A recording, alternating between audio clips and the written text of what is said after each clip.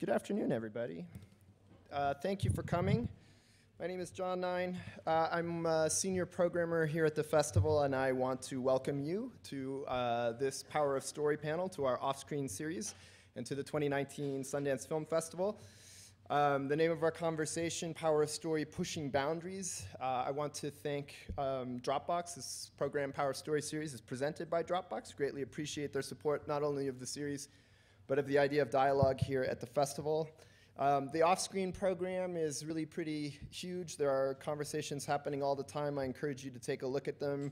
We like to think of it as great films on screen and great dialogue off screen. So tomorrow morning in the Cinema Cafe, Jane Campion and Tessa Thompson in conversation. We have a panel tomorrow afternoon on faith in film. Cinema Cafe on Saturday, Nisha Ganatra, the director of Late Night, with Desiree Akavan. Please check out the program and come out see more of the dialogue. This afternoon's conversation, Pushing Boundaries, that can mean a lot of things in film. Certainly, people talk about it in terms of formal choices and boundaries, in terms of subject matter, but we're sort of approaching it in a different way here and talking about kind of the conceptual approach that artists and filmmakers have towards the comfort zone of audiences, towards personal social sensibilities, and the idea of engaging with audiences in a different way relating to that.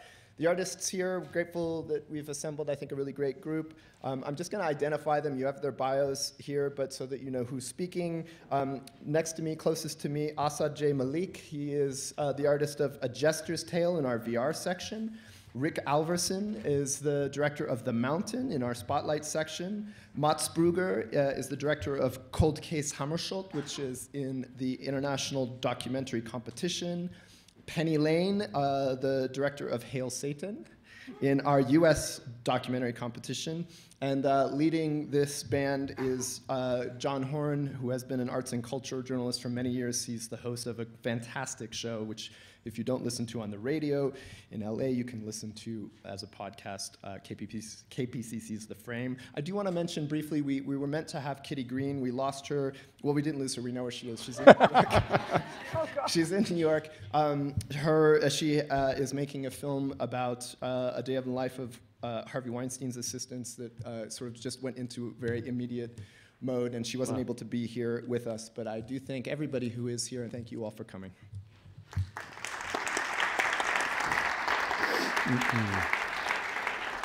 Thank you all for coming out. We have 4 filmmakers up here, and we're going to be talking about their works. And I just wanted to see, before we get going, show of hands, how many people have seen at least one of the projects that these filmmakers have worked on? That's really good. Okay, keep your hands up. How many people have seen 2? 3? Is anybody here seen all 4? Was there one other? Okay, so I win. I've seen all 4. But thank you for showing up, and thank you for checking their stories out, and I think you can see them in the remaining days if you want to.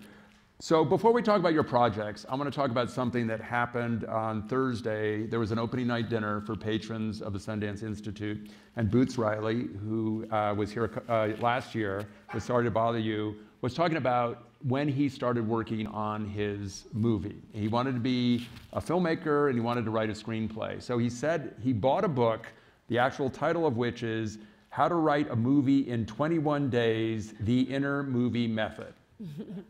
And he started reading this book, and the book said, this has to happen at this point. This has to happen at this point. This character needs to realize this at this point. It was basically a unalterable Bible of how a story had to unfold. None of you obviously followed that method, but I'm wondering at what point were you told there was one way to tell a story, and what was the moment or the start of the process where you realized there was a different way and you didn't need to follow the model that everybody else had prescribed? So Penny, I'm going to ask you, what was your moment of awakening that there were different ways to tell stories as opposed to the way that stories were taught had to be told? Right. I think actually I might have gone in the other direction.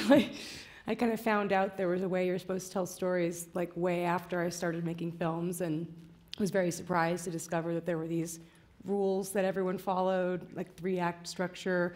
But to be fair, like when I look back, even at the work I made before I knew that, I was kind of doing a lot of that stuff without really knowing it. Like I think there actually are intuitive sort of forms that we know as humans in the culture that we're in, where that they're all kind of deeply in us. So I found out later that there was a way to do it, but I think I was sort of doing it already. That's probably good. I don't know, maybe. Matt, what about you?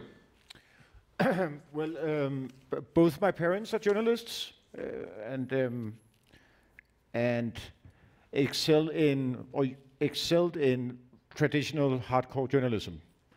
And maybe my way of going about things is a way of like an awkward teenage rebellion in a way. Yeah. So and furthermore, I applied to the Danish School of Journalism, but was not accepted, which was great, I think.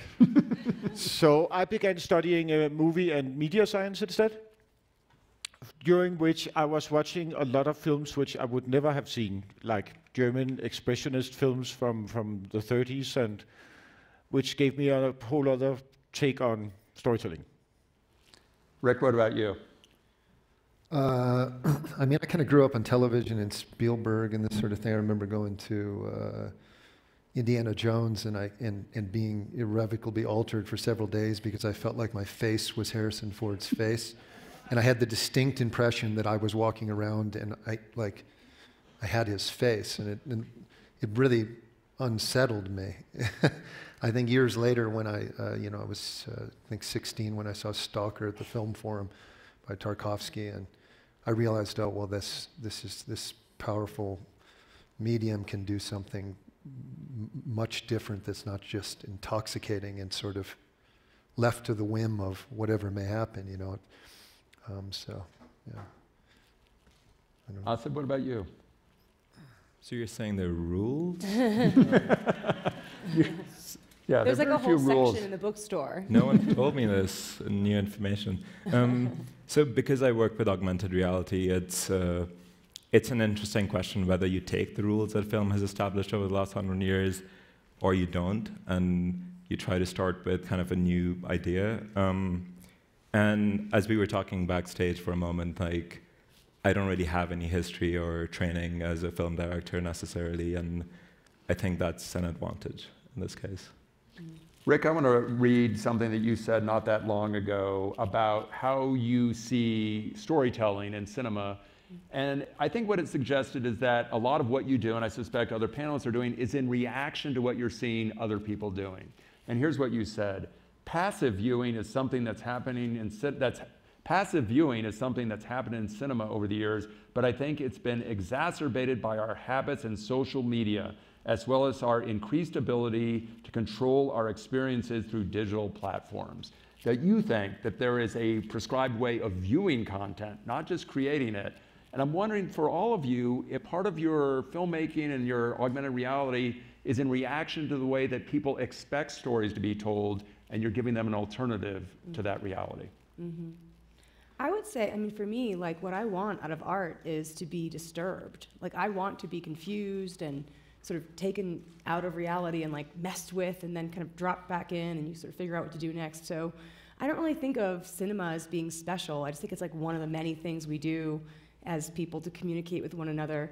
And I want the same thing out of a movie as I want out of like a painting or a book or a conversation with someone smart. Like I want to be educated and upset and disturbed and and thrown off balance. And so I think that's what I'm trying to do, which I don't think is what most people are trying to do, as far as I can tell. I don't know.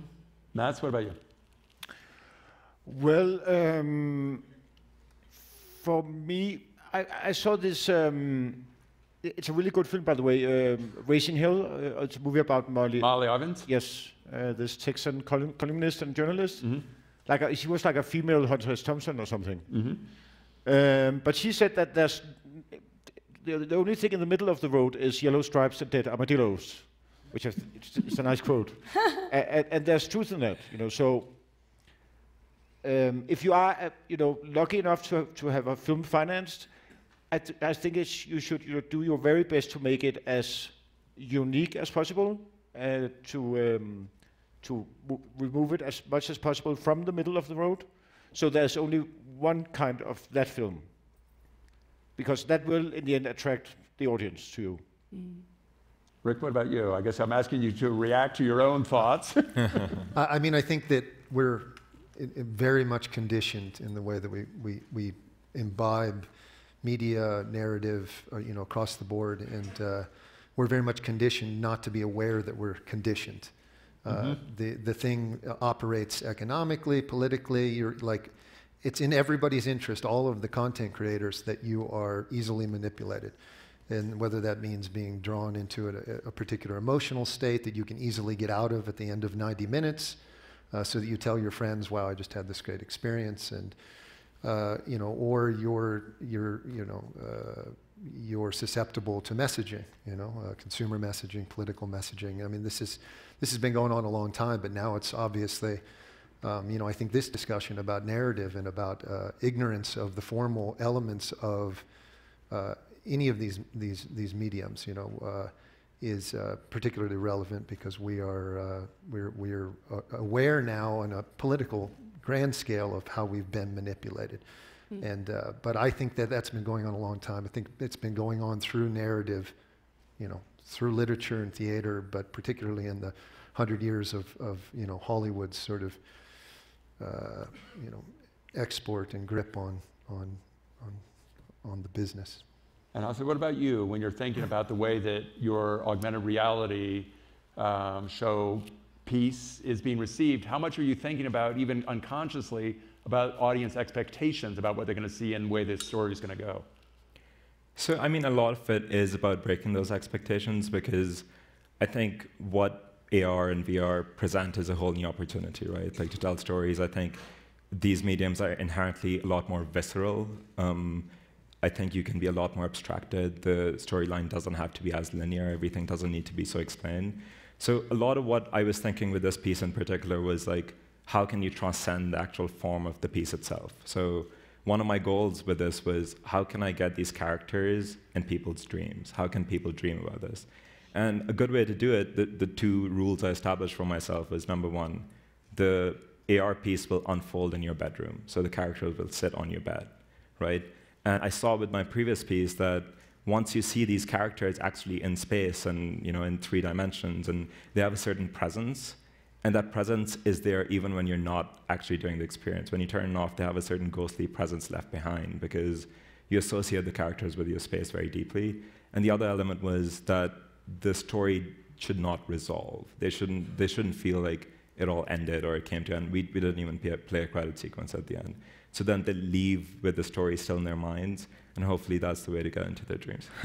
Before we take a look at some of your work, I think that idea has been critical in this year's festival. There have been a lot of films, narrative and documentary, that are asking questions, looking for truth, but a lot of the films don't seem to be comfortable answering all those questions. I can think of, especially, I think your film, I think Mountains, I think certainly Hail Satan, and certainly at the end of your film, at the end of your story, the audience is left with this idea of were my assumptions right? What is actually going to happen next? Is this a happy ending? Is this a sad ending? And I think audiences are so conditioned to be told everything ties together in a certain way. And I'd say all of you are working against that. We're not going to wrap everything up. Yeah. We're not going to tell you that everything is fine and that all questions are answered. Nothing makes me more insane than people who watch a 70 to 90 minute documentary and think they know everything about something. That is such a that's a very bad idea. It's evil. That's totally. If you leave your audience feeling like they don't need to know anything else about that topic, you've done such a disservice. Because if you've made a film, you know how limited it is. There's so little you can do in one movie. I mean, it's nothing. It's a third of a New Yorker article. There's just nothing in there. So if you've made a film, you should know more than anyone how much you left out. That makes me nuts. That idea in virtual reality is even more extreme. For example, virtual reality over the last 5 years has been kind of touted around as the empathy machine. The empathy machine. And half the time the pieces are basically, you put it on and for 5 minutes you're in a 360 video of a Syrian refugee camp, and you come out with this really kind of delusional sense of moral superiority that now you know what it feels to be in their shoes. Yeah. I mean, I think that happens, that's been happening a long time in narrative film too, and it's a real problem. I mean, for people to feel as though, you know, I'm even worried about, I wasn't a fan of Django Unchained because it was this sort of exercise. I mean, we're very vulnerable when we're in the cinema space. We don't believe that we are. We believe, oh, I know it's not real, but our bodies don't know that, you know, and our emotions. And, you know, I mean, it's like, you know, it's essentially functioning in a rudimentary way as in the dream space. And you do open up yourself and become vulnerable. And then you're very susceptible to the experience.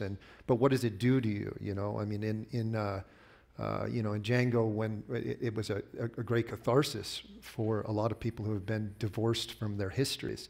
And I just, you know, I was concerned that what was the, you know, what are the ramifications of that catharsis when you step back out into the world and it hasn't been had, right, and it isn't available. If it's solved in the two-dimensional box of the film world, that can be dangerous, you know. Let's talk about each of your projects. Penny, let's look at a little bit from Hail Satan, and then we'll talk about the making of the film.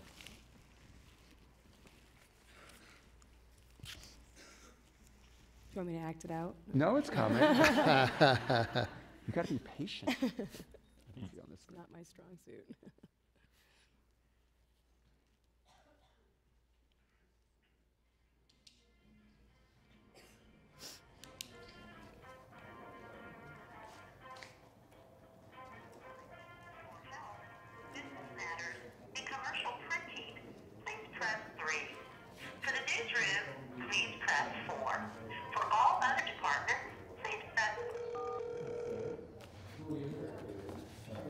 Hi, I was wondering who I speak to regarding an upcoming local news event. Oh, okay, great. Calling from Big News Publicity, and there's a rally that's taking place tomorrow at the state capitol by the Satanic Temple. The Satanic Temple. S as in Sam. Great, thank you. And there you have it. And that was an ABC affiliate.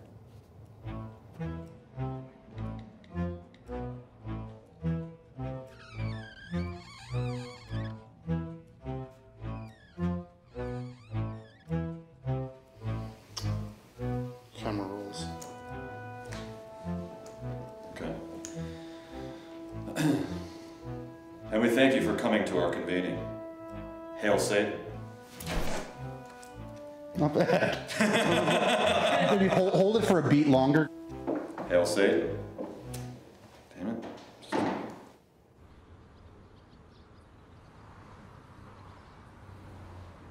Test 1, 2, test 1,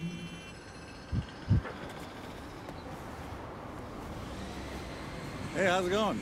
It's going fantastic. Why are you here today? We're here to spread a message of goodwill and benevolence and open-mindedness and free expression. What is your name? That's not important. It's a beautiful day here at the state capitol. Great day to be a Satanist. Great day to be a human being. We honor Governor Rick Scott.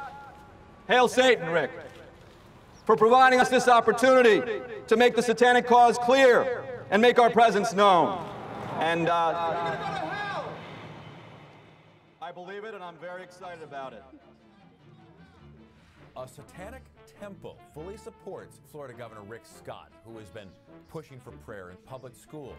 Jesus Christ became my savior at a very young age. That's right, Satanists pushing for prayer and backing a Tea Party favorite. We spoke to one of the Satanists today about why they support the law. Lucian Graves, and yes, that is the name the gentleman gave us, told us that the law would lead to, quote, a boom in religious diversity. Basically, the argument being, you open the door to God, you open the door to Satan. We're not what you think we are, and we're here to help people understand that about us and also about themselves. What do you think of Rick Scott? I think he's a great American. You don't really believe that. I do. And is this a hoax? No. Hail Satan! Hail Satan! Hail Satan!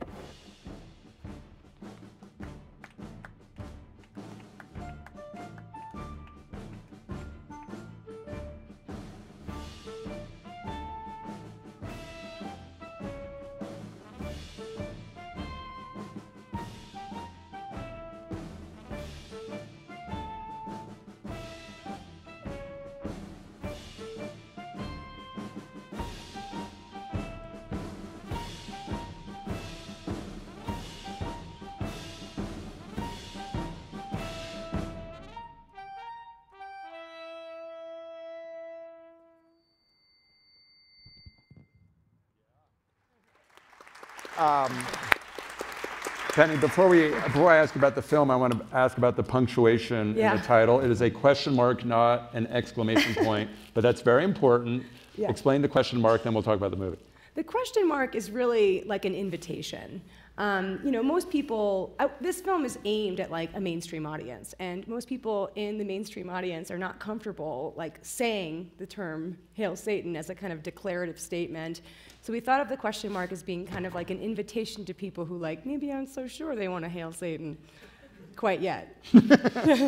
So I'm going to ask you about the story you're telling, because this is a group of people who, you know, yes, Satanism is their religion, but they're really after something bigger than Satan. They're after religious tolerance. And basically they're going around the country saying, if the government is going to erect a monument to Christianity or convene a meeting with a Christian prayer, under the Constitution, they must allow other faiths and other religions to participate. So they're really challenging the whole idea of free speech and free religion, and the question of whether or not the government can actually pick and choose a religion, which of course it can't. So was that the movie that you thought you were making when you set out to tell the story, and how did this group of people allow you to tell the story in a new way? Right. Yeah, so the story is really the story of how this insanely silly kind of media stunt that you guys all just saw actually in the course of just a few years evolves into a genuine international spiritual, religious, political movement with hundreds of thousands of followers. So I thought that was a pretty interesting story, and in certain ways I thought, you know, not so different from the origin story of any religion. Every religion begins with sort of some kind of, let's say, bizarre, strange, sort of weird PR stunty kind of, you know, miracles and whatnot. And then, you know, eventually we come to take that as like a sort of normal religious faith. So the only reason this looks weird to us now is that we're living through it and we're seeing it happen. But yeah, so this was that part of it, I think, was always the story I wanted to tell. What I wasn't really expecting was to come to understand just how sincere the Satanists that I was meeting were in their religious identification with this movement. I mean, on some level, you see something like this, the headlines, and you think, well, they're just joking, like they're just kidding around. And they are kidding around because like Satanism is a wicked fun religion, and like joking is part of it, and trolling is part of it, and that's all true. But they really, truly like are a religion, and I think that's extremely difficult for people to understand. And so that's really what the film became about, is helping people to sort of like undermine their own preconception about what a Satanist is. And obviously the people are doing that not only to the people that they're encountering, but ultimately they're going to do it with the audience who watches this film. Yeah, that's really the idea. I mean, the journey of the film is what happens with the person watching it. You know, the film asks people to do a lot of intellectual work, and I hope it's fun, and I think that laughing is a good way to kind of get a little more open to changing your mind about things. Okay, Mats, let's talk about Cold Case Hammarskjöld, a documentary that's playing at the festival. I think you brought a scene from it. Let's take a look at what you've got. Does it need any setup, or should we just start with it? No, I don't think so. Okay, yeah. Let's take a look.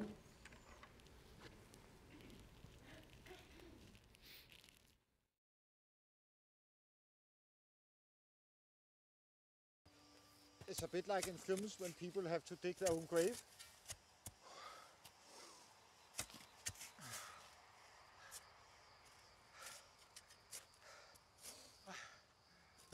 I just need a time out, John. I'm about to be throwing up. Oh, Jesus.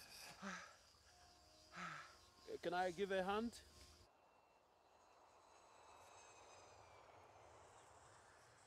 Jörn, did you have the gel? Yes. Because I'm having blisters. Yeah. If they are broken, you know, it may be good to clean them. It hurts a lot. It hurts a lot. Thank you.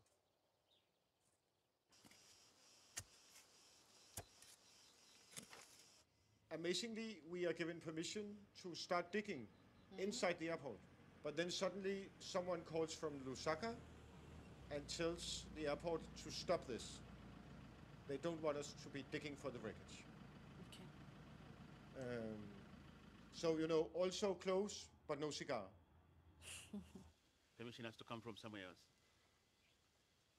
You know, my principle is that it's better to ask for forgiveness than permission. No. No. Okay. No, in the airport, no. In the airport, it's better to ask for permission than forgiveness.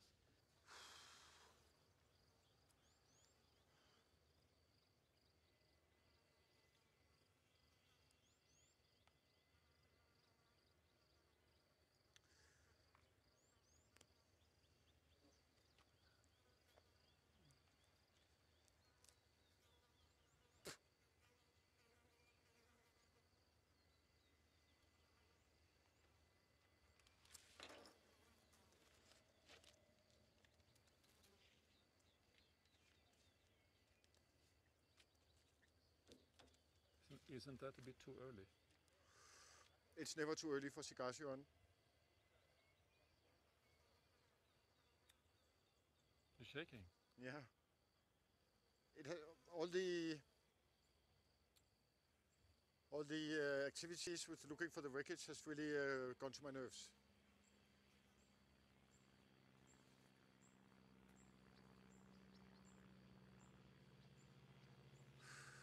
I thought you were a cool man.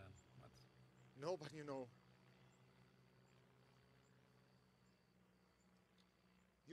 The feeling you have when you are really close to something, but then you're further away than ever before.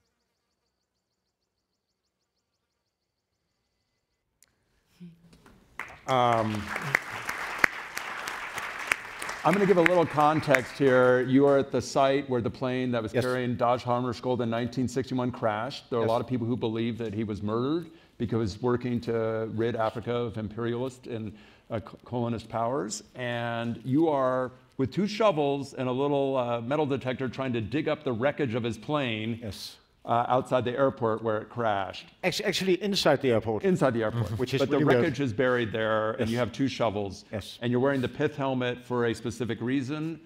To protect our Scandinavian skin. Okay. But part of this story, and you saw a very quick glimpse of it, is that you are telling 2 secretaries, you only see one of them at this point, what is happening in the film. You're almost dictating your movie in real time. And you admit in the film that you do this because you don't think the film is quite coming together. But I want to talk to you about how you assemble this film. Is that always its design, or do you look at what you have and start imposing that kind of narrative structure on the facts that you've gathered? Well, I knew quite early on that there would be a lot of narration in the film. If people were ever to understand anything about, it's a very complex, case, the Hammarskjöld crash. So there would have to be a lot of narration. So I was looking for a device, a contraption, which could make that, come along effectively and nicely. And which led me to the idea with the secretaries, them and I working on the narration together and also using their voices, them reading the text. But then I also told them, please ask me questions, whatever you feel like about what I tell you. And then they were asking brilliant questions, like at one point, Sapphire, the Congolese secretary, suddenly asked if this is she says, she asked, is this a fiction film? Which, I'm having doubts myself at that point in time. And also in the beginning, I thought the main villain of the story, a South African man named Keith Maxwell, that he was like a buffoon, a tinfoil hat sitting in his basement making clip art documents. So I thought that it would be okay for me to goof around as well. But later on, I discovered that he was very much for real, that he is probably one of the most scary human beings that have ever walked this planet. Which made me realize that at one point in the film, I had to change the film into basically a horror film in a way. There are documentaries at Sundance, I'm thinking of American Factory, where you never hear the filmmakers ask a single question. They're invisible. There are documentaries like Alex Gibney's film, The Inventor, where you hear Alex ask a question off camera. And then there are films like yours where you are as much a part of the story as the people that you're talking to. Why is that important to you, and how does that change the experience of the story itself and the way that the audience receives it? Well, I like, you know, yeah, I like the honesty of showing yourself as the storyteller instead of hiding behind the camera. First of all, second of all, there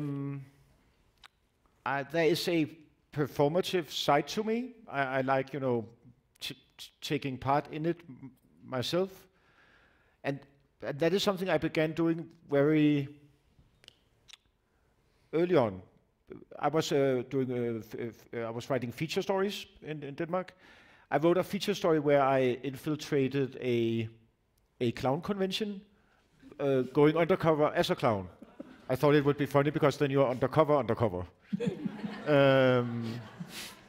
And that evolved into something really extreme because it's in a small hamlet in Denmark called Svendborg, and clowns from all of the world go to this small hamlet. And the leader of the clown festival, a guy named Clown Jojo, he told me and my friend was posing as a Mexican clown, and I was posing as a Dutch clown. It doesn't really make any sense, but he teamed us up with a group of professional hospital clowns. And we had never done any clowning before. So the next morning we went to the local hospital, and when we were at the gates, I realized that we will be clowning inside the psychiatric ward. And being a fake clown in front of crazy persons is really ethically problematic, I think. But there we were at a point of no return. But I really like to, you know, experience moments like this and really actively take part in it myself. Rick, you did not bring footage from the mountain, correct? No, I have nothing for you. It's okay, but I'm going to read, I'm going to pick out some adjectives from a very positive review of your film, which I think really explains how people think about your movie making. These are just some random adjectives. Challenging, singular, enigmatic, lyrical, an acquired taste, the alienated mindset of an American dream set adrift, his metaphorical universe, and tableau-like images. And I think that is a very apt and fitting description of how you tell stories. And if people haven't seen The Mountain, how would you describe what it's about and what it's based on and about who Dr. Walter Freeman was? The movie is loosely, I mean, it's loosely based on the decline of Dr. Walter Freeman. It's a fictionalized version of him. He invented and popularized the lobotomy in the mid 20th century, and so we sort of use that as architecture to explore a lot of things, namely our sort of romance with the past and with representations of the past and with cinematic representations. And you know, cinema is always, even when it has out of America, even when they're sort of critical or you know, progressive views of mid-century life and the beneficiaries of that, as we know, which were primarily white men. There's still like a formal romance with the thing. There's still like a beauty and you know, that I wanted to work against. And I mean, we lifted the blacks to a certain level. It's in 4:3 aspect ratio. They did a bunch of things to make it sort of cumbersome to get in there, to easily just be sort of transported to this time. We tried to flatten out the image, you know, because I mean, in keeping with some of these things, I mean, there's a bunch of male figures in the film, all of whom live in a sort of fantastical personal narrative, including the doctor. And there's a young man who's sort of coming of age, pinging off of these representations of maleness and having a very sort of hard time, you know, contending you know, with those examples. When you are meeting with your department heads, other filmmakers would cite other films that maybe are similar stories. It strikes me that you would almost reference artwork, paintings, because there's a style of filmmaking that is very specific to the way that you shoot. When you're having conversations with your sound department, with your actors, with your editors, what are the things that are important to you to focus on? And do you talk about the things that you don't want to do with the things that you want to embrace? How do you go about having a conversation so that everybody's on the same page? Usually it's, we look at everything we don't want to, or we want to move away from. I mean, ever since I started, you know, the only reason I keep returning to making movies is because it seems like there's a little corner of counterweight that I can provide. There's some sort of unpopulated portion of the room, and that's not typically popular because it's sort of it's the contrarian side. But you know, I mean, I think about I've been calling this film like an anti-utopian film, and I think that there's some sense to that. So many of our you know, our cinematic experiences in the consumer market and you know, consumer narrative are all just sort of aspirational, and they leave us sort of like, I think just, it's the Hall of Mirrors sort of thing. Mm-hmm. They leave us validated and, you know, anesthetized, and, you know, they do everything we want them to do. And then we walk away unchanged. And the world and dreams even, which, you know, cinema riffs off of. I mean, the whole experience is the oniric darkness and the you know, the images. They aren't even on our terms, you know. And I think we develop really problematic instincts when then we go out into the world and we look for everything to be on our terms and to validate us. And I think it produces all kinds of problems, bigotry among them. So. I want to talk now about the augmented reality experience that you put together that premiered at Sundance. You have a presentation you want to show? Is that right, Asad? Yeah, so I put together just a small promo video kind of thing, and then there is some behind-the-scene footage of us filming in volumetric without any music, so get ready to feel it. Okay, let's give it a look.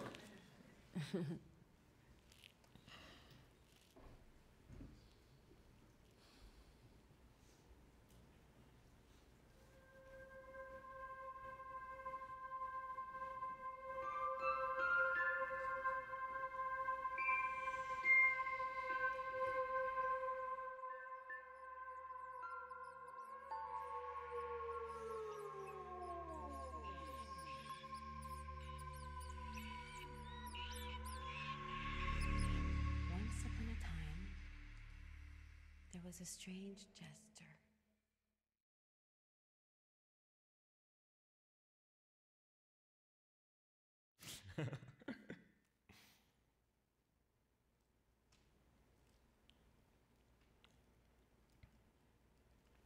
So this is some footage from one of our shoots. Basically, the idea is that we're capturing live actors with 106 different cameras from every angle, and then reproducing images of them that then you can see in full 3D and walk around and interact with and even talk with. That's kind of what the meshes of the holograms look like. And the experience revolves around you being in a child's bedroom, and there's this kid who's lying on the bed who kind of welcomes you in, and he's like, hey, like, I didn't see you there. Did your mom ever read you bedtime stories? Because I'm waiting for my mom to come back and read me bedtime stories. This is our set right now in the New Frontier section. We have a whole kid's bedroom set up where you put on a headset that's completely transparent, and through it you're able to see these holograms on the bed and interacting with the space. How did the story come about? What was the genesis of what you wrote, and what were the challenges of translating what you wrote into the experience, and why was this the right medium for that story? So I usually start with the medium. For me, what's most important is to keep experimenting with this new medium and the kind of opportunities that it's presenting. So two of the big things that I like to deal with is this idea of presence, feeling like someone's actually there and building an association with an image. And the second is this idea of context. So I actually don't work in virtual reality. I only work with augmented reality because that distinction really matters to me. How would you explain the distinction for people who don't understand? So virtual reality is when you put on a headset that completely takes you out of your space. It completely blocks your vision. Versus augmented reality is when you're actually still in your space and you have holograms augmented or added onto that space. And that really makes a huge difference. So for example, my last piece was called Terminal 3, and it was this airport terminal where you would go in and you would play the role of a customs officer, and you would get to interrogate these holograms of seemingly Muslim passengers. And this was a documentary experience, so these were all real people whose stories we captured, and we captured them in volumetric. And as you had this interaction with them, initially they would be very abstracted, made up of lines. And as you started asking, the questions would start off being like, where are you coming from? Did you ever had an interaction with the Taliban? And as you ask more and more personal questions, like, have you ever been in love? The holograms start to appear more and more realistic. And at the end of the experience, you would walk into the second room, and you would have to make a decision of whether you're going to let this person into the country. And in the second room, the real person in the flesh, whose hologram we had made, would be sitting there to kind of hear your response. Wow. And so this piece was kind of a jumping off point from that. Terminal 3 was really specific to a place, right? Context. You have to build this terminal in order for it to work. I wanted to build something that was a specific enough context, but still scalable, which we could push out to people. So the bedroom kind of became that space, because it's personal, it's intimate, everyone has associations with their bedroom that are unique to them, but at the same time, it has a bed, and it's a flat surface, and that's scalable. A lot of people have bedrooms. So that was kind of one element. And the other element was this idea of AI that I was starting to think a lot about. Things like Sophia from Hanson Robotics, I don't know if you're familiar with. There's a lot of AI out there right now that is presented as humanoid and presented as if it has agency. And that really, really bothers me, because the only people that get to talk about AI are people who are building this stuff. And the only people who get to understand and criticize it are the people who are building this stuff as well. So we wanted to build a piece that would show the absurdity of how crazy it is to personify an artificially intelligent system. Usually it's just data crunching on steroids with a layer of storytelling on top. It's the same thing that we do. They have writers and branching narratives and interactivity, but there's no real intelligence, there's no real agency. But by pretending that your AI has agency, you get to give away your own responsibility as a company. So in order to tell this story, I wanted to do it in a very absurdist way. So you go into the experience thinking that this is some perverse bedtime story, but it's actually a reverse Turing test in which you are interrogated by an AI to see if you're human or not. And you're presented all these scenarios with a kid that's asking you questions, and the mom that reads a story, and everything somewhat of a metaphor to AI and personification. And you've done the experience, and at some point it starts getting really crazy. So at some point the child gets up and he's like, hey, let me show you my friends. And he takes out this cage of 3 rats. And there's a rat outside the cage. And he's like, oh, we should reunite them because they need to play together. And this is where your own bodily gestures and everything kind of come in. So earlier in the experience, the AI tells you to find a key in the room. And now you have this physical key that you use to open this holographic cage. And when you turn the key, the rats all come out and attack the rat that was outside and just kill it into little shreds. And the child is like, you know what, they don't really feel anything anyway. And after that, it just gets really absurd. And there's suddenly a rat queen who's giving a speech at the rat funeral, who's a human-sized queen, and the rats are tiny, and they're all rising up against the humans, and they decide that they have to take revenge, and either the boy or the viewer is going to have to suffer the consequences. And in this moment, the AI comes back, and the AI says, you have to make a decision now. Either you have to terminate the child or yourself. And in this moment, there is a door in the wall that opens, and inside the wall is a cage inside which sits the real boy. Not a hologram, but a real actor playing the real boy. And everybody, including me, probably takes off their goggles, and it is a real person. Oh. And it really forces the spectator, I mean, this is kind of getting to what we're talking about.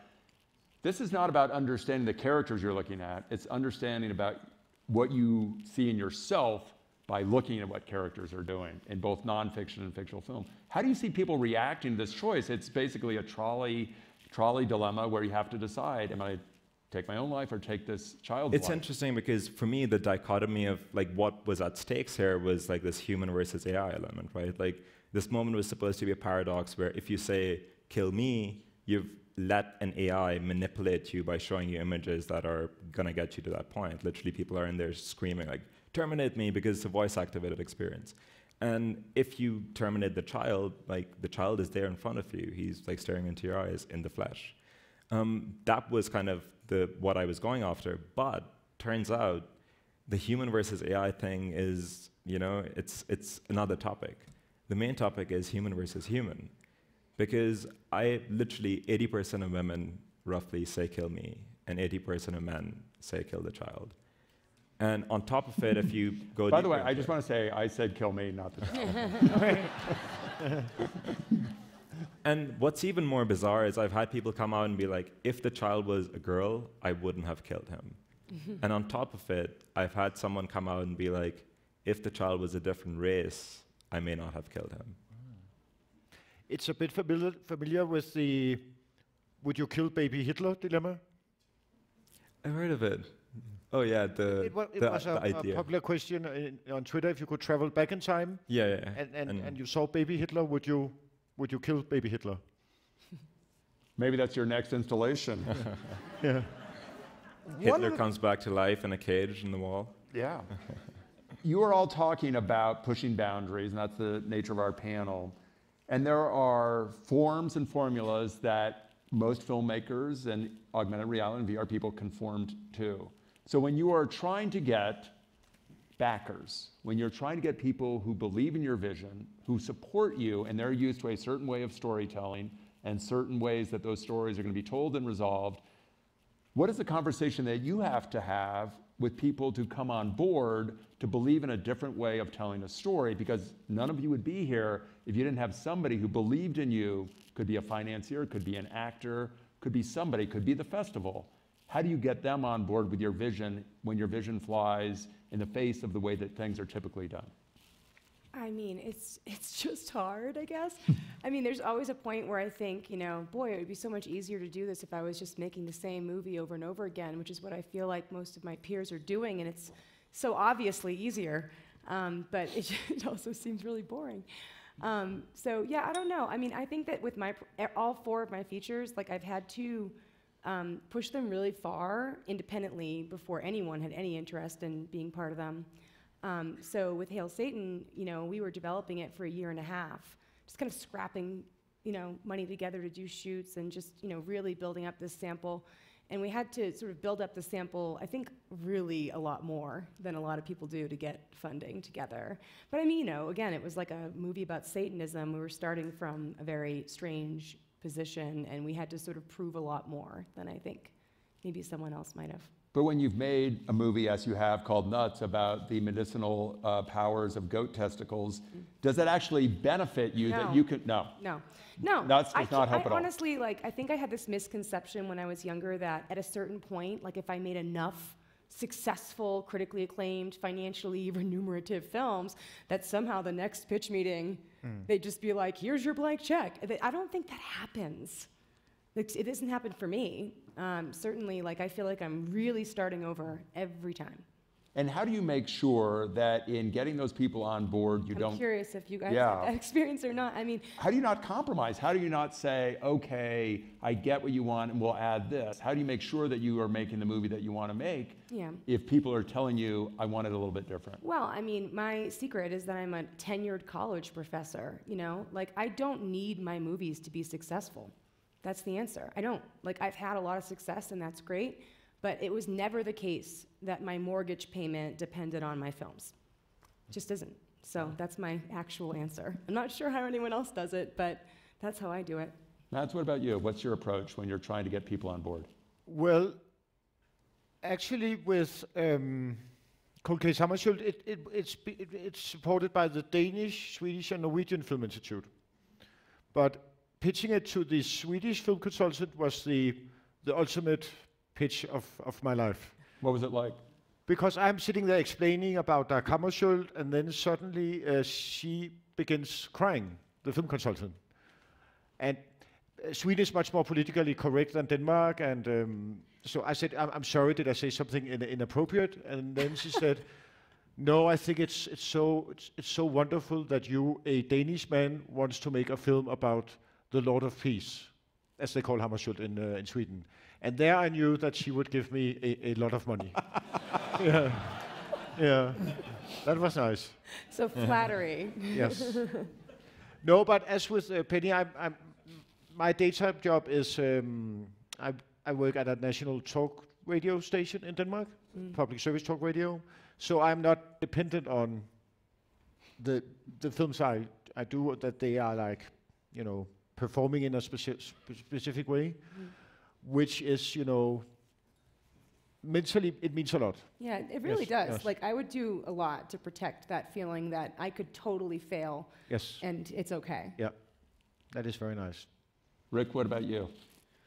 Oh, it's just tedious. It's the daily. I mean, you know, most filmmakers, I think, in the independent space spend the majority amount of their time trying to figure out how to get movies made. You know, and inevitably that means compromise. But I think for me and maybe a lot of us here, it's sort of like what compromises are interesting, you know, and what compromises are a stealthy way actually to engage with the medium, you know.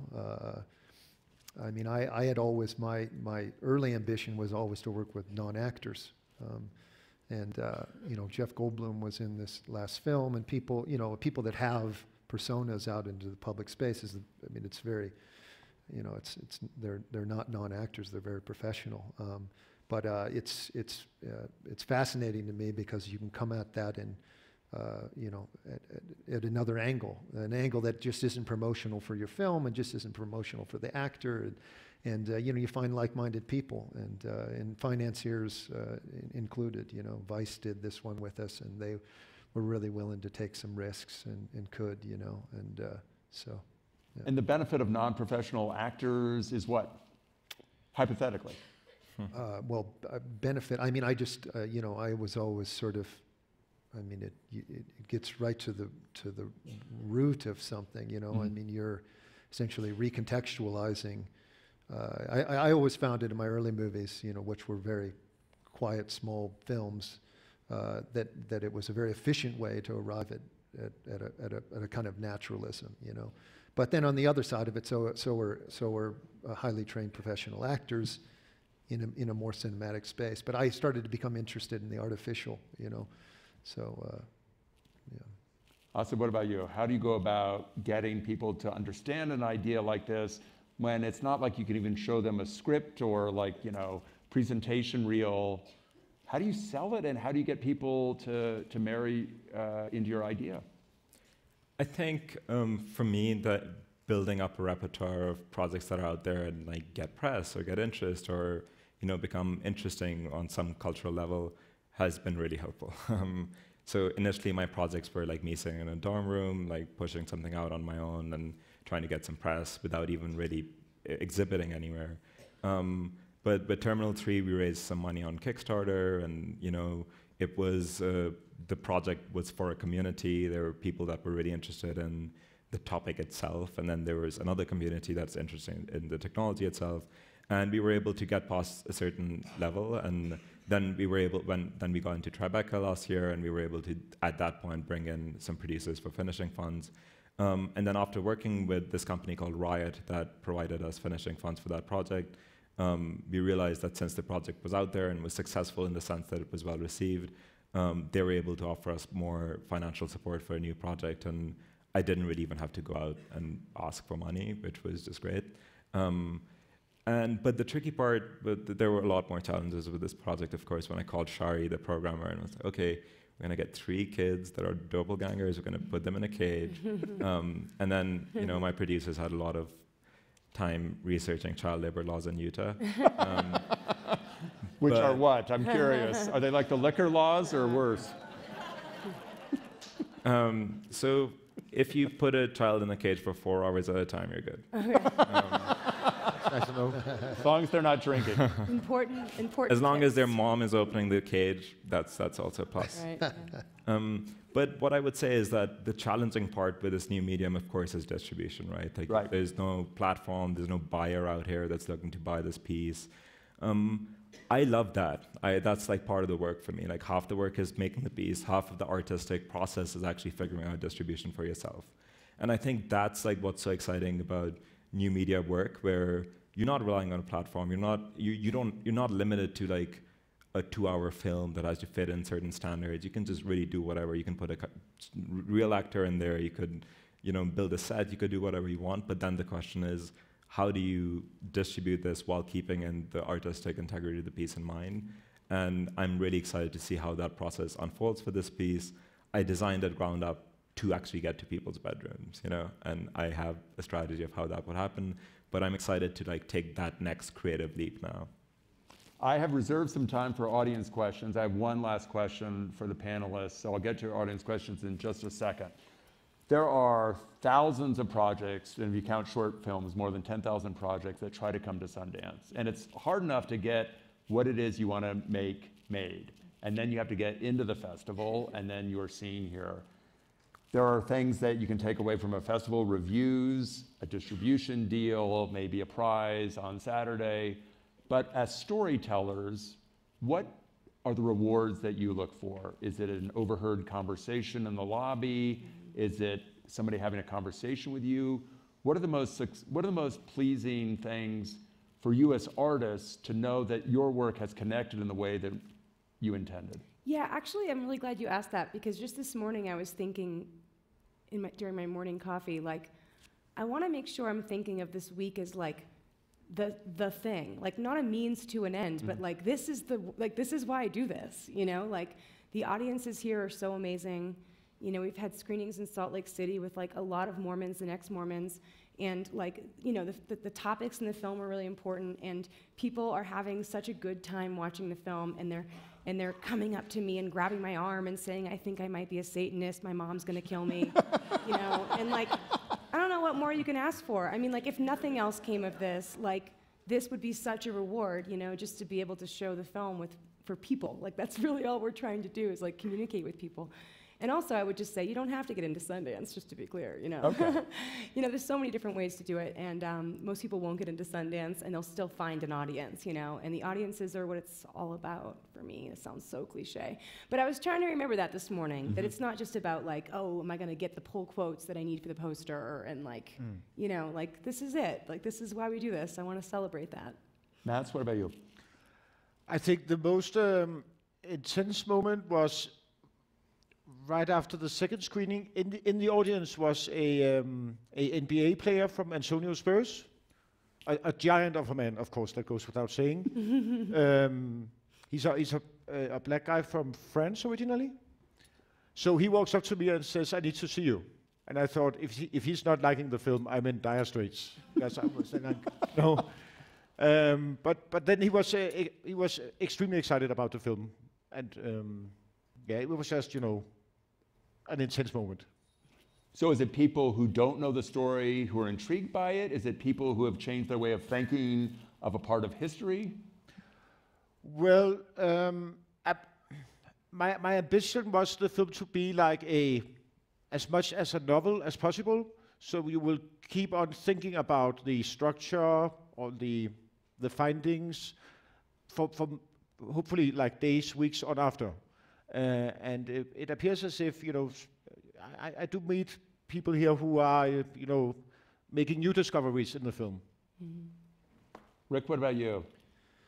Well, I live in Richmond, Virginia, so it's nice to come here, be around other people that are struggling in the business for however many reasons, and also to talk to audiences. I mean, I've never understood sort of just the making films for yourself thing. I mean, people watch them, they imbibe them. There seems to be a certain amount of responsibility, and I don't know. I've increasingly think about the audience's perspective all the time. So to hear from them about their experience is huge to me, and really, can be relieving, because all of us are very sensitive about what we do. Sometimes people think that we don't, we're impenetrable and don't give a shit, but it does matter what people think. And it isn't just the rewarding sort of accolades, it's sort of, did this affect you? Does this have meaning? Am I wasting my life? So. Asad, what about you? I really wish I had a more romantic answer, but as long as the piece works. I have a live stream of the installation on my phone, and I'm always just looking, I'm like, okay, he's opening the rat cage, he's opening, I hope it doesn't crash. Are you watching us? Yeah. Oh my goodness. We should have had that going the whole time. There's probably a job opening for you at Facebook if you're spying on us. So you are watching this is the every thing. spectator watch the, interesting. So that's what I go to sleep with, basically. But what do you want to see? What gratifies you in terms of how people are experiencing? I think what's most gratifying is honestly the parts you didn't expect. I mean, just for it to work is really quite rewarding because we were really working till the last day and we've not had time to play test, and a lot of it is hypothetical. It's like, okay, if this is the AI and then it's this and this will happen, it should work. You don't really have the time and capacity to like get the rhythm right and those kind of things. So since people are having the experience and coming out with the kind of emotions we were trying to get out of them, that's already rewarding enough. But as I said, that for example, that thing we were just talking about how I was surprised at how who would say what would actually be so like categorical in a way. And same when with Terminal 3 when it was out there, like weird things like when a Muslim interrogates another Muslim, the experience they have is just so much different than another person who, let's say, lives in the US already. So, and they came out with a very different kind of appreciation for immigration officers. That was never the intention. But like those kind of surprising elements are usually very rewarding. We have time for audience questions. It's going to be a little bit random in terms of who I pick. We have microphones, so wait till they get to you. And I say this at every Q&A, no speeches, no pitches. Imagine we're at a dinner party, and this is a question that you would ask at a dinner party. So I'll start with you in the front, wait for the mic to come to you, since we are recording this. And the more concise the questions, the more we can get to. Okay, I'll try. You're going to set the standard. Go ahead. All right. So I feel inevitably every film follows a structure and somehow it falls into the 3-act structure. So when you're writing a film, do you consciously try to avoid that, or do you embrace it and try to get rid of like all the stereotypical cliches like, oh, this is the inciting incident, that there has to be a resolution? I'm going to ask Rick this, because you're the most narrative of all the films up here, the whole 3-act structure idea. My previous 2 films were very much not 3-act in so far as they were totally episodic. They went through these sort of circular kind of like narrative variations, and increased. And I was interested in how the audience's experience accrued over that, how it changed with the changes, in this circular sort of thing. I like that a lot, but this one, I wanted to play with those conventions a little more. So there are exactly 3 acts. There are 3 of these sort of, there's a father and 2 father figures. They're very delineated. It's separated in mind, body, and spirit. And it's like it just goes on and on and on. So, I mean, it's very interesting to play with the way that our default sort of relationships to that sort of thing. I mean, it can get, in a conventional sense, to me, it sort of can be very boring to see films that sort of satisfy all of those things. I like the failures in film. I always have, I mean, a lot of people celebrate John Cassavetes, and I see like all of these glorious failures that he let happen, and the thing started to come apart, and some folks act like that was intentional, but I don't know. It's beautiful when things feel volatile, and then I suppose there's room for that in the 3-act structure, but it needs to punch some holes in it. Okay, next question. This is going to be so unfair, but is there way back on the aisle? Again, if you keep them short, we'll get to a lot of yours. Yeah, keep going. Right there. There you go. Hi, I got a question about the production process, because it's usually super long, even if you have a European Institute support. And I know that filmmakers are curious about the world, curious about everything, and ideas change, and how you stay dedicated to this one project that you've been developing for so long. Thank you so much. I'll just speak, if you don't mind. I mean, I think that's like, if you're a film director, like that's the one thing you are really good at. And I can't say why I'm good at that, except that I look around and I see that a lot of people don't have that kind of stick-to-itness, because most of the time you're getting no, fuck you, go away, no, so I don't know. Like, I don't know how do you stay interested in your projects maybe that's my only skill. I'm very good at it, I guess. And Mats, you were working on this film for how long? About 7 years. 7 years. At the end, it was like living on top of a mountain of research. And I was longing for a Marie Kondo kind of person that would come and declutter all this enormous mountain of research. But no, it has to. You have to be obsessive. Clearly, you have to be obsessive, and also, I think that is the Protestant side to me. Maybe I should go for Satanism instead, but but it's the Protestant side of me who it's important for me to finish off. Right. But also because it became, in the end, a running joke in Copenhagen to ask me how my Case Hammarskjöld film was doing. The film that you will never finish. But what you also did is you incorporated the process into the story. That the fact that it took so long to find the answers, the fact that you're out in the shovel with your 2 little shovels trying to dig up a mountain of evidence becomes part of the film itself. Yes, very much so. Okay, let's go way back. Here, you with the backward baseball hat. Hang on a sec for the mic. You guys are doing great. I love the very concise questions. Go. Can you tell us a time when you had a boundary-pushing concept that did not succeed? Great question. Yeah. Who wants to answer that?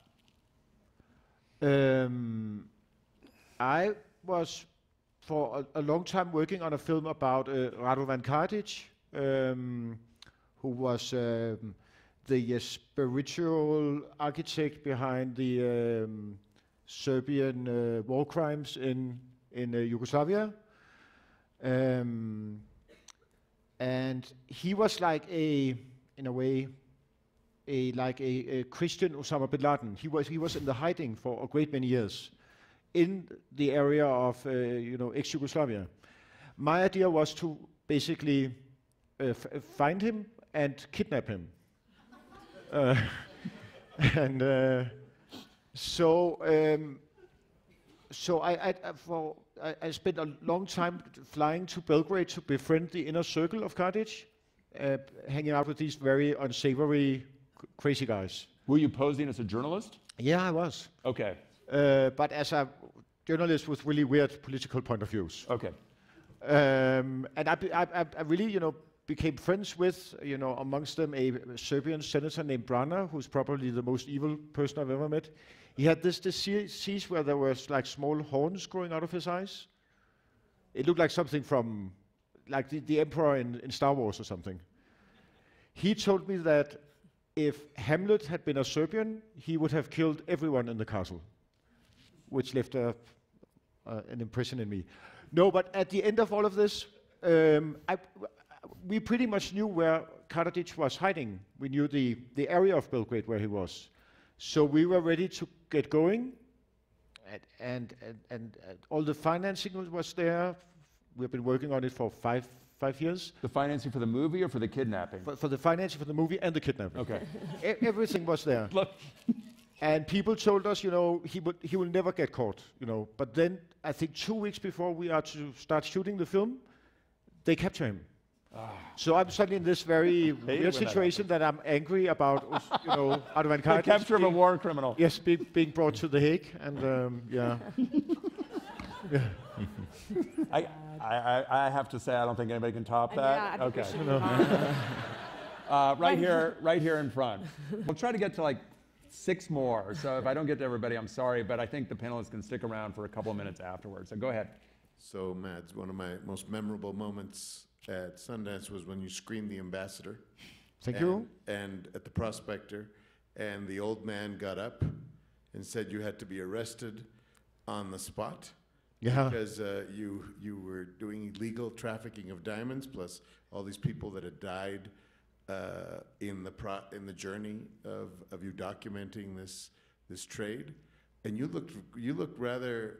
The characters in the movie. Yes. The head of state security. Yes. And so you looked very concerned when this old man was calling for your arrest, and I was wondering if you brought him along with you, or if this was No. this really happened. I think it was the very Well, first question. explain what the ambassador is about, so people. It's about how I purchase a diplomatic title and become the general consul of Liberia to the Central African Republic. And it's kind of like playing a clown in a psychiatric ward. yes, yeah, actually yes. But at that screening, I think it was the very first question. Yes. You're very angry. Yes, and You look very. yes, I thought if all the questions would be like this, I will have a difficult time doing Q&As. But not an actor, a real person. No, but the most interesting Q&A actually was when the film came to Moscow, and at that point in time, I was kind of fed up with Q&As about morals and ethics, and then, but to my amazement and utter joy, the Russians were seeing the film as a positive tale about a young businessman who is out to make some money. And all their questions were very much in the line of, I also want to buy diamonds. Can you give me the number from Monsieur Gilbert? And yeah, that was fun. A question back toward this area. Okay, right there, yes. I see your hand on the one in from the aisle up here. There you go. Hey there, Penny. The three of us are faculty members at a university in Texas, and I would like to know, how do you how does your filmmaking transfer to your students, and what do you do to inspire their boundary pushing? That's a great question. Well, I have I'm going to give you an extremely specific, like, pedagogical answer, because I like to be specific. So I have to give my students grades, and it's terrible, because nobody should be grading art. I mean, it's just so immoral, but this is the world I live in. And so one of the things I do is I drop the lowest grade of, like, so like if you have 5 projects, like I'll say, like, whatever one you get the lowest grade on, I can drop that from your final grade. Sorry for those of you, this is like really inside baseball. But that really encourages, what I'm trying to do is encourage people to take risks, because people are really scared that they're not going to get an A, you know, so I want them to, like, do something that really has the potential to fail or, like, suck. And so I find that if you take a little bit of the grade pressure off, it actually really, really helps. I'm going to ask all of you here, just show of hands, did you learn more from failure than success? Learn more from failure, show of hands. Yeah, of course. I mean, that's like, Learn more from success? Okay. I don't know. Okay, so it's a 50-50. Yeah, it's a long conversation about those things. Let's go right here with the glasses. Am I mixing it up? Age, gender, am I doing okay? I'm trying. Go. Rick, you spoke about different ways that people to leave the audience maybe not so satisfied, and I was wondering, other than subverting structure, what are some of the things you use in order to leave them feeling maybe they call it Verfremdums effect, like alienated? Right. I mean, the withholding and sort of like the inaccessibility of certain characters, the preventing them from forgetting about the formal components of the film and just entering into it, and creating obstructions so that doesn't happen. So they're sort of like, they desire to get in. They want to know what a character's thinking, but I don't let them know. I think my hope is that creates a sort of constructive restlessness and an active kind of event in the viewer, as opposed to the narcotized, anesthetic kind of passive event that when you just get everything you want and you're just and you just flatline.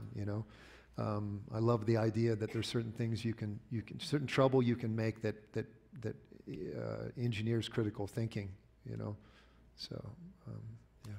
I want who has a augmented reality Jester's Tale question? There you go. You get the next question. I want to make sure everybody's represented. Do you see his hand? He's up here. It's okay. Films are for old people anyway. I'm not this one. Wait for the mic. Wait for the mic. So you had mentioned 80% of men were saying this, and 80% of women were not killing them, and then you described live streaming. So I'm just wondering. So is your AI integrated into this, and you're really like almost instantaneous Nielsen type of, what is this imbibing, and where are you going to take that in furthering augmented reality and audience reactions real time to your stuff, and and really putting this into a database or measuring it so that you can make alterations to this? I mean, like, it's interesting because when I try to make work, I don't try to look at it just only as a piece of content, but something that is, like, this is a reverse Turing test in that sense. The problem is that while setting it up at Sundance, first of all, you don't have enough scale, right? Like, it's a 20-minute piece, one person at a time sees it. You get a sample size of a few hundred people, and that's not really enough to, you know, say anything meaningful or really use it as put it in a database or something. When I say 80%, it's more of like what I see happening, more or less, how people are going, reacting, coming out. It's very, very arbitrary. But that's where scale becomes interesting. So when we do end up publishing this, let's say, on an app store, where people can experience this in one form or the other on their iPhones, maybe capturing that kind of data becomes very interesting.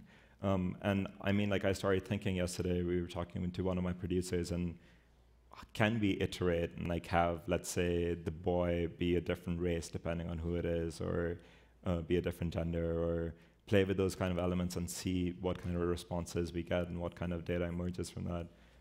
Because as I said earlier, like, this, initially it was like, okay, how does it, the dichotomy of, like, a machine that's an agent or is presented as an agent compared to a human, like, that was the question.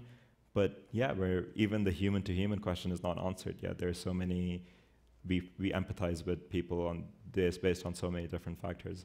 So at that point, I would definitely be interested in seeing what that kind of data can lead to. Does it terrify you that the corporate and the potential of being able to get that kind of behavioral data in people's bedrooms, you know, that those relationships? I mean, it's like the gold mine, right?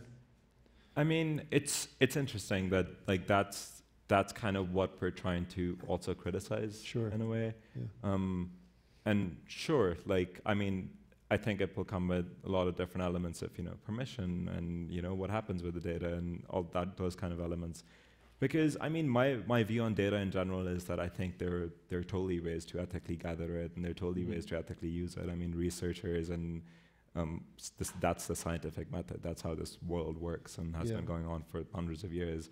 Of course, when you start using that for advertisement and changing people's behaviors and presenting AI as having agency and whatnot, then it becomes problematic. But that, I don't think that means that just because a phone can capture data, that is, like, inherently unethical and should not be experimented with at all. I'm going to do this. I'm going to take one more question. That way, we'll have a couple minutes for you to come up and say hi to the panelists if you don't get your question asked.